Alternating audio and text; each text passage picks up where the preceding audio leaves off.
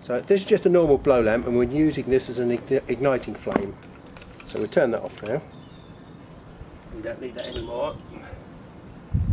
And here we've got another blow lamp, but we've connected it with a piece of tube, because one of the problems is when you tip the blow lamp up, if you're not careful, the propane will come out the front of the blow lamp, and you don't want that to happen. So you always want your blow lamp upright.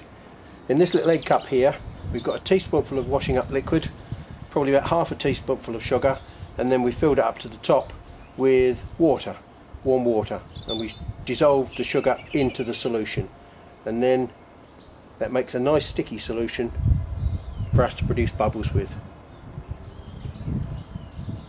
But as you can see, it needs to be a quiet day. You need to be away from the wind. Whatever you do, don't do this inside. Not a good idea to do it inside.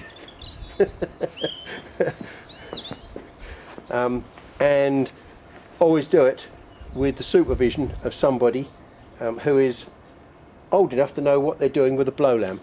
So don't go and use your dad's blow lamp without his permission.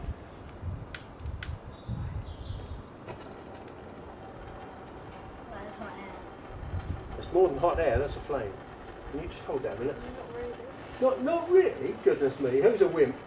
Not me. It's, look, the flame is out there, Abby, look. It's not back here, alright? So just keep it up in the air like that. Can you see the flame? Yes. And then this one, if you listen to this one.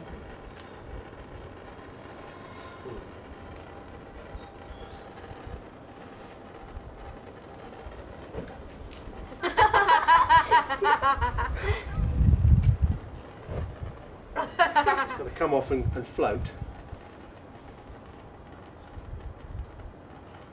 There you go.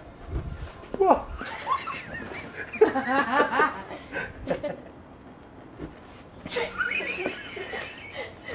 All right.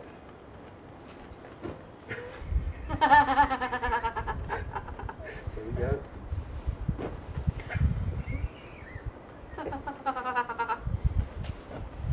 That's awesome. Oh.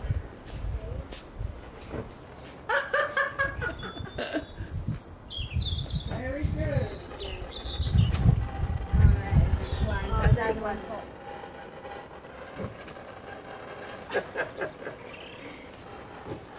Jeez.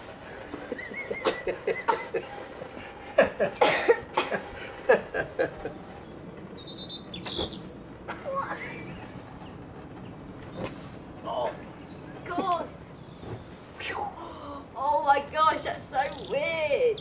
Right, let's finish that one.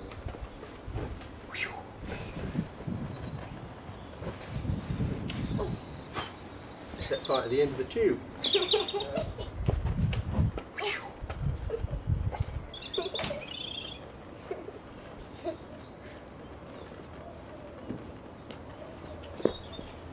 Too late. Oh.